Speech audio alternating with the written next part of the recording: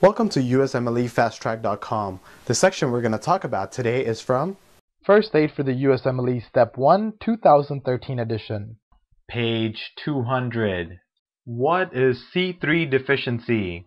C3, as we mentioned earlier, is normally very abundant in the plasma. It's used in both alternative and classic pathway. So if you're deficient in C3, this would lead to a lot of problems downstream in the formation of the membrane attack complex. And because of all this, it will lead to severe recurrent pyogenic sinus and respiratory tract infection. Deficiency of C3 will also increase the susceptibility to type 3 hypersensitivity reaction.